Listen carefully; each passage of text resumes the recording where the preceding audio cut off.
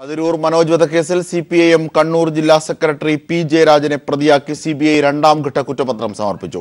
ജയരാജനെതിരെ ഗൂഢാലോചന കുറ്റമാണ് എറണാകുളം CBI കോടതി സമർപ്പിച്ചിരിക്കുന്നത്. കുറ്റപത്രത്തിൽ UAPA നിയമത്തിലെ 18ാം വകുപ്പും ചുമത്തിയിട്ടുണ്ട്. എറണാകുളം CBI കോടതിയിൽ സമർപ്പിച്ച കുറ്റപത്രം പ്രകാരം P Jayarajan കേസിൽ 25ാം പ്രതിയാണ്. കൊലപാതകത്തിലെ മുഖ്യ സൂത്രധാരൻ ജയരാജനാണെന്ന് കുറ്റപത്രത്തിൽ CBI ആരോപിക്കുന്നു. ഗൂഢാലോചന നടത്തി കുറ്റകൃത്യത്തിനായി സംഘം ചേർന്നു, പ്രതികളെ ഒളിവിൽ പോകാൻ സഹായിച്ചു, കണ്ണൂരിൽ കലാപമുണ്ടാക്കാൻ ശ്രമിച്ചു തുടങ്ങിയ ഗുരുതര വകുപ്പുകളാണ് CBI ചുമത്തിയിരിക്കുന്നത്. 19 പേരെ ഉൾപ്പെടുത്തി CBI നേരത്തെ ഭാഗിക കുറ്റപത്രം സമർപ്പിച്ചിരുന്നു. 6 പേരെ കൂടി പ്രതിപട്ടികയിൽ ഉൾപ്പെടുത്തി ഗൂഢാലോചന ആരോപിച്ച് രണ്ടാം ഘട്ട കുറ്റപത്രം തയ്യാറാക്കുകയായിരുന്നു. മുൻപ് ജയരാജനെ കൊലപ്പെടുത്താൻ ശ്രമിച്ചതിലുള്ള വിദ്വേഷമാണ് കൊലപാതകത്തിന് കാരണമെന്ന് കുറ്റപത്രം പറയുന്നു.